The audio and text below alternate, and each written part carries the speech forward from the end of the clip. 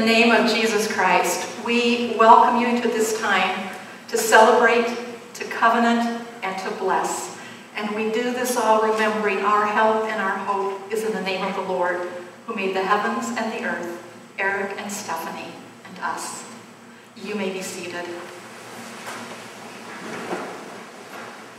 We are gathered here in the presence of God to join Erik and Steffanie in the sacrament of holy marriage. This relationship was created by God when he said that man shall leave his father and mother to unite to his wife, and the two shall become one flesh.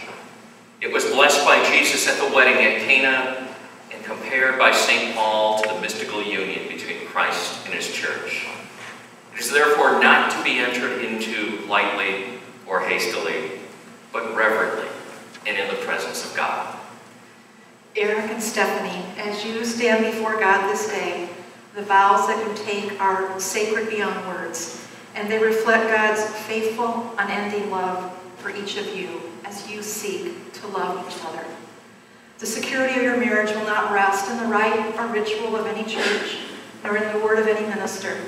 The security of your marriage will rest in the purpose in your heart, in your character, in your steadfastness and your devotion to one another, and your love for God. And so you come now to be united as husband and wife. Who presents this woman to be married to this man? Her mother and I.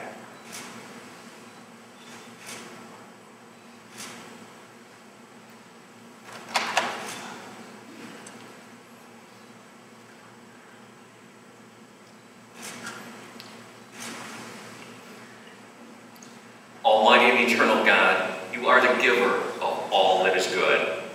Bless Erik and Steffanie as they stand here in your presence with an appreciation of your great love for them. In your kindness, pour out your grace upon these your servants, that coming together before you, they may be confirmed in love for one another. We ask this through our Lord Jesus Christ, your Son, who lives and reigns with you in the Holy Spirit, one God, forever and ever.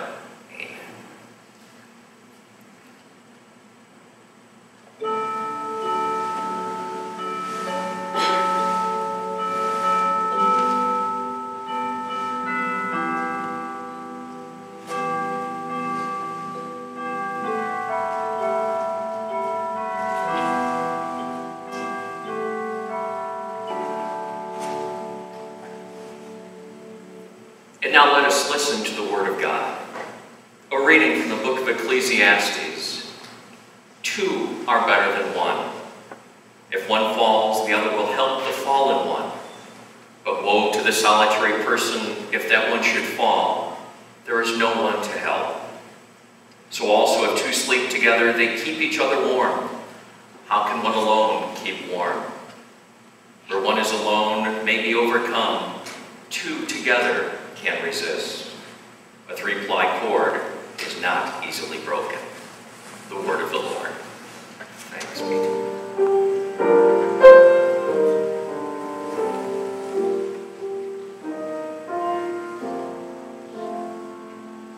Taste and see the goodness of the Lord. Taste and see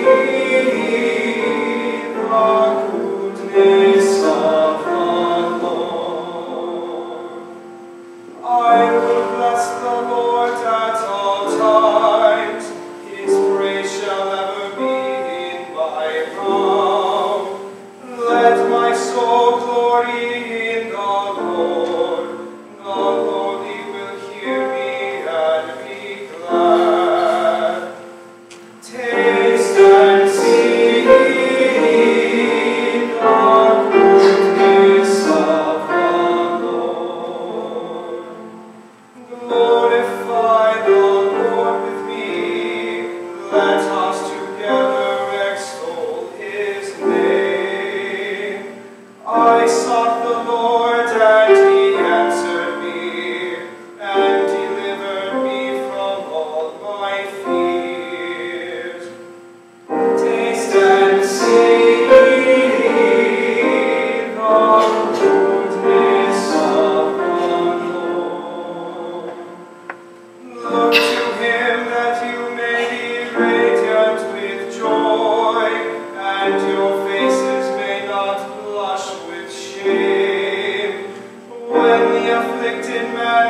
no doubt the Lord heard, and from all his distress he saved him.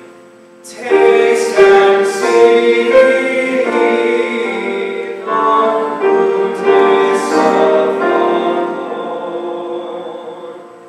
The angel of the Lord encamps around those who fear him and delivers them. Taste and see how good the Lord is. Blessed the man who takes refuge in him. Taste and see the goodness of the Lord.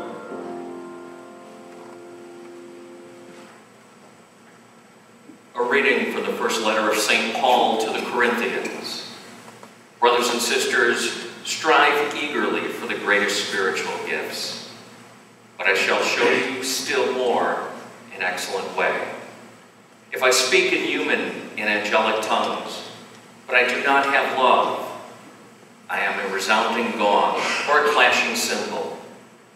And if I have the gift of prophecy and comprehend all mysteries and all knowledge, and if I have all the faith so as to move mountains, but do not have love, I am nothing. If I give away everything I own, and I hand my body over so that I may boast, but do not have love, I gain nothing. Love is patient, love is kind. It is not jealous, it is not pompous, it is not inflated, it is not rude, it does not seek its own interests, it is not quick-tempered, it does not brood over injury. It does not rejoice over wrongdoing, but rejoices with the truth. It bears all things, believes all things, hopes all things, endures all things. Love never fails. So faith, hope, and love remain, but the greatest of these is love. The word of the Lord.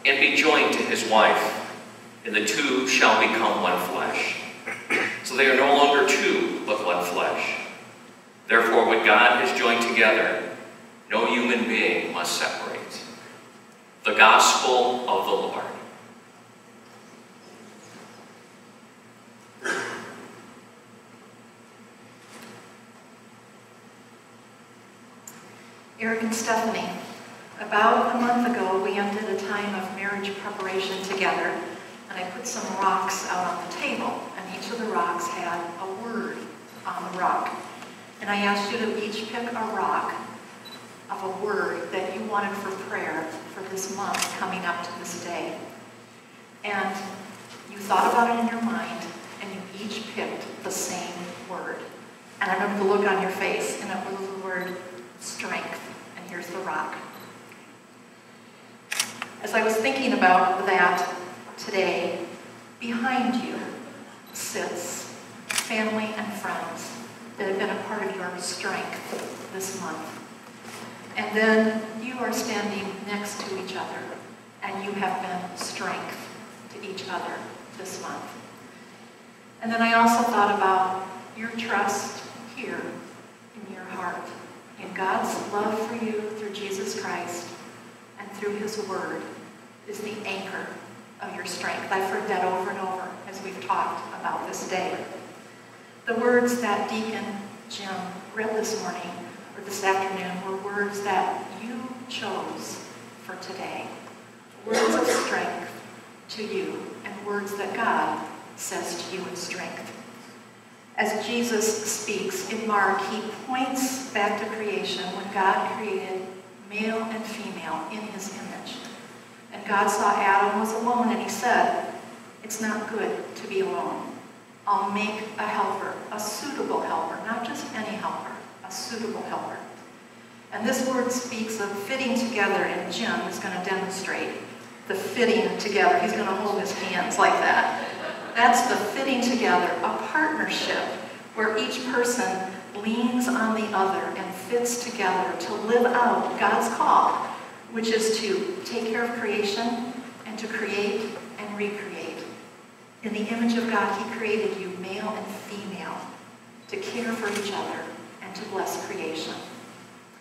God says a similar thing in Ecclesiastes 4 that Deacon Jim read. 2 are better than 1. There we see it again. 2 keep each other warm. Tasks go better with 2. 1 helps the other get up when the other's down. 2 together are stronger together. Now you know you're going to face days on in your marriage like you had this week on Wednesday and Thursday. A little too much to do. Unexpected things that came up like flat tires and plane reservations changed and cancellations. But God has given you to each other. 2 were better than 1 on this trip. Strength for one another. And the waters that kind of washed over you those days, together you got through that.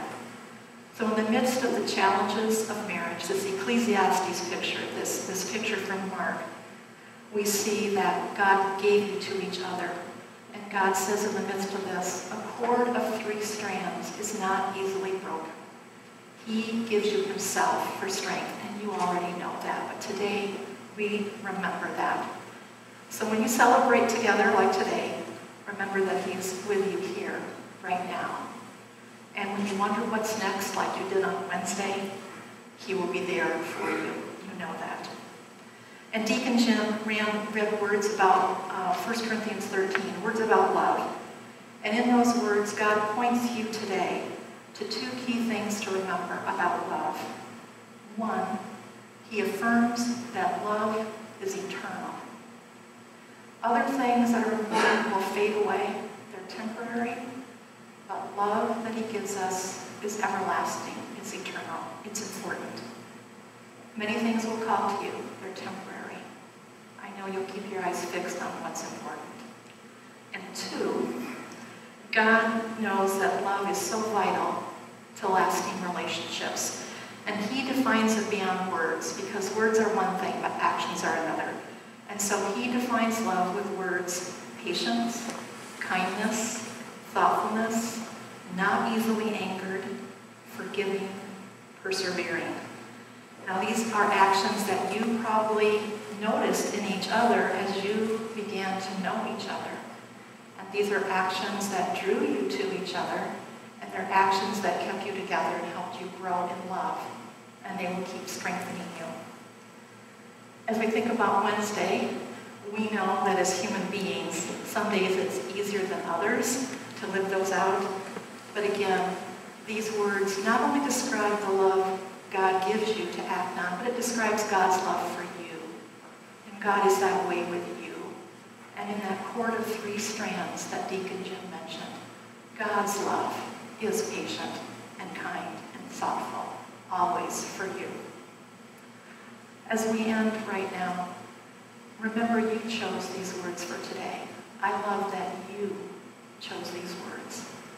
That's God's Spirit speaking to you to strengthen you today and every day of your life together.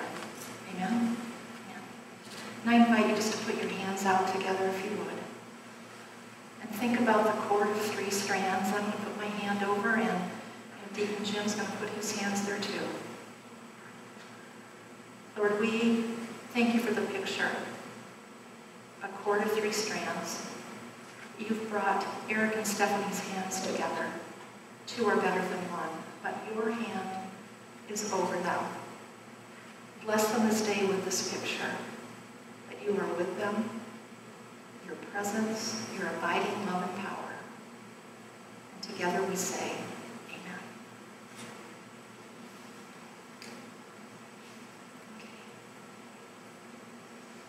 Okay. Erik, do you before God and these witnesses receive Steffanie to be your wife? Will you commit yourself to her happiness and her self-fulfillment as God's person and her usefulness in God's kingdom? I will. And do you promise to love, honor, trust, and serve her in sickness and in health, in adversity and prosperity, and forsaking every other, be true and loyal to her only, so long as you both shall live? I promise. Steffanie, do you receive Erik before God and these witnesses to be your husband? And will you commit yourself to his happiness, his self-fulfillment as God's person, and his usefulness in God's kingdom? And do you promise to love, honor, trust, and serve him in sickness and in health, in adversity and prosperity, and forsaking every other, be true and loyal to him only, so long as you both shall live? Family. Healthy marriages involve community, family, friends, and church. And so as a part of our covenant today, we ask family now to stand and share in this covenant making that's going on. So if your family, mother, father, grandparent, aunt, uncle, nephew, niece, cousin, any part of family, please stand.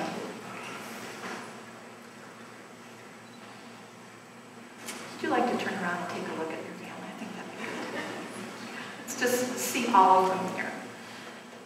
Family, will you receive Erik and Steffanie into your family and uphold them with your love as they establish themselves as a family within your own? And I invite you to say, we will, and to say that now. We will. And please stay standing. And now we ask the rest of the community here, friends, and anyone who's here that's been invited, you are a part of Erik and Stephanie's community, so please stand. And so will all of you who witness this covenant between them pledge to hold them accountable to keep their vows made this day before you and God? And will you respect their marriage? And will you sustain them with your friendship and encouragement and prayers, even as you have already done that? And I invite you to say, we will, and to say so now. We will. You may be seated. Thank you. Good to look out and see. Now I invite you to face each other. Join hands and repeat after me. I, Erik, receive you, Steffanie, to be my wife. I, Erik, receive you, Steffanie, to be my wife. To have and to hold. To have and to hold. From this day forward. From this day forward. For better, for worse. For better, for worse. For richer, for poorer. For richer, for poor. In sickness and in health. In sickness and in health. To love and to cherish. To love and to cherish. Till death do us part. Till death do us part. And this promise I make. And this promise I make. With all my heart. With all my heart. I, Steffanie, receive you, Erik, to be my husband. I, Steffanie, receive you, Erik, to be my husband. To have and to hold. To have and to hold. From this day forward. From this day forward. For better, for worse. For better, for worse. For richer, for poorer. For richer, for poorer. In sickness and in health. To love and to cherish. To love and to cherish. Till death do us part. Till death do us part. And this promise I make. And this promise I make. With all my heart. Erik, what symbol do you give of your marriage vow? A ring. A ring has long been used to seal the marriage covenant. The strength of its metal reminds us of the strength of your love for each other, and the unending circle reminds us that the vows that you take this day are a lifelong commitment made before God. And I invite you to put that on Stephanie's finger and repeat after me. With this ring, I pledge my love, my loyalty, and my life to you. In the name of the Father, and of the Son, and the Holy Spirit. Amen. And Stephanie, what symbol do you give of this, your marriage vow? And you may place that on Eric's finger and repeat after me.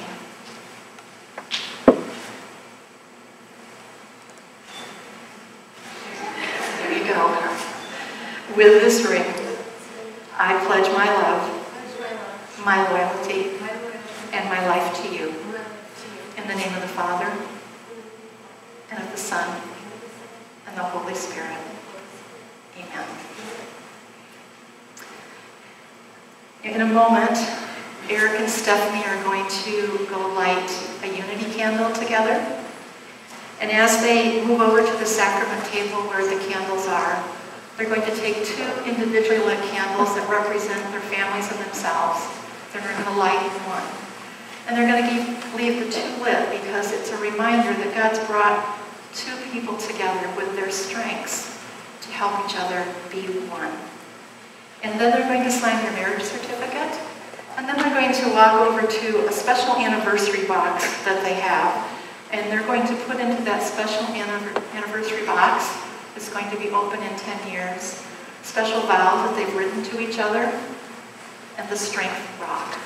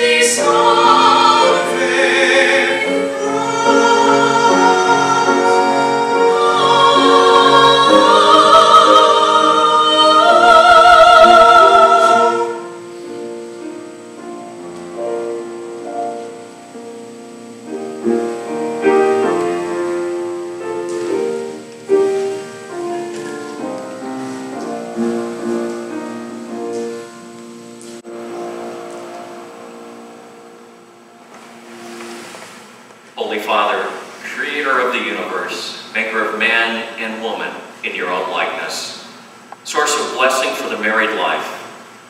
We humbly pray to you for this bride and groom who are today united in the bond of marriage. May your fullest blessing come upon them so that they may together rejoice in your gift of married life. May they be noted for their good lives and be parents filled with virtue. Lord, may they both praise you when they are happy and turn to you in their sorrows. May they reach old age together in the company of their friends and come at last to the kingdom of heaven. We ask this through Christ our Lord. Amen. In using the words in our program, let us pray together in the words our Savior gave us. Our Father, who art in heaven, hallowed be thy name. Thy kingdom come, thy will be done, on earth as it is in heaven. Give us this day our daily bread, and forgive us our trespasses, as we forgive those who trespass against us. And lead us not into temptation, but deliver us from evil. For thine is the kingdom, the power, and the glory forever.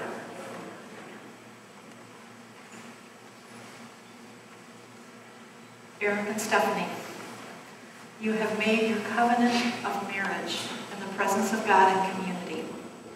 And by your solemn vows, your joining of hands and your giving and receiving of rings, we declare that you are husband and wife. Those whom God has joined together, let no person separate. You may kiss.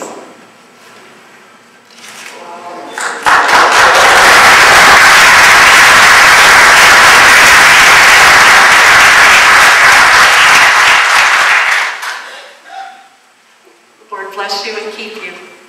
Lord make his face to shine upon you and be gracious to you. The Lord lift the light of his countenance upon you and give you peace. The grace of our Lord Jesus Christ be with you. Now I invite you to turn out to family and friends. And with joy, we present to you Mr. and Mrs. Erik and Steffanie Mortens. And we invite you to stand and congratulate them as they